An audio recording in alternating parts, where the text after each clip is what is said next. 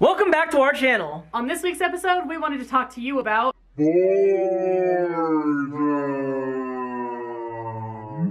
Maybe you're one of the lucky essential workers who still gets to go outside. Or maybe you're stuck inside like the rest of us. Either way, here's our top 10 ways for you to stay productive over the next few weeks. Number 1, wash your hands. Did you know that you can scream for about 20 seconds before you run out of breath? That's a perfect way for you to measure the time it takes for you to wash your hands.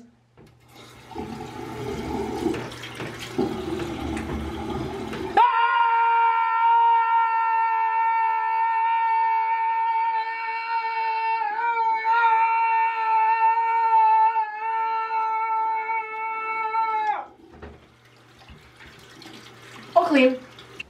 Now that you've washed your hands, Go back to your computer and smash the like button for the YouTube algorithm. the next thing you can do while you're stuck at home for a month is build a new habit. The first thing you'll need to do is identify some goals. Recently, we used Warren Buffett's 5-25 method to identify some goals of our own.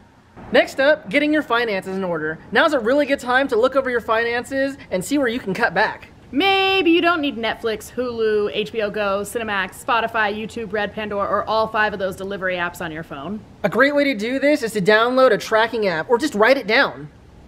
Another thing you should do while you're stuck at home is stay connected with friends and family. There are plenty of apps you can download to keep up with your social life, like Discord, WhatsApp, Snapchat, Instagram, Facebook, all places you should totally be following us, by the way. And you can call or video chat with loved ones right on your cell phone.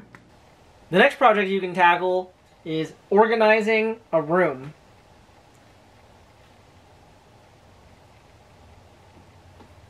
Yeah. To get yourself in the right mindset, something amazing you can do is practice daily meditation. There's tons of research showing the benefit of meditation. It can literally reverse brain aging. To keep the days from blending together, it can really help to keep a journal. You can even start a video diary right on your phone. It's not like you need a camera or fancy equipment.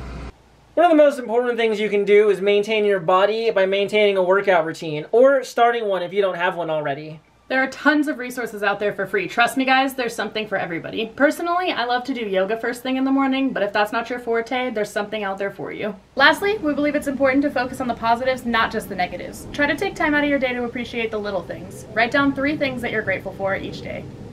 And that's our top 10 ways to stay productive during isolation. If you have any more suggestions, just let us know in the comments, and don't forget to like and subscribe. Thanks for watching, guys! Oh god, what, it's recording? Oh god! Ow.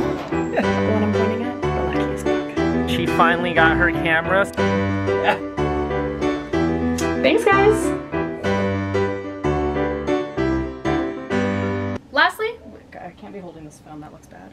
Lastly, we believe it's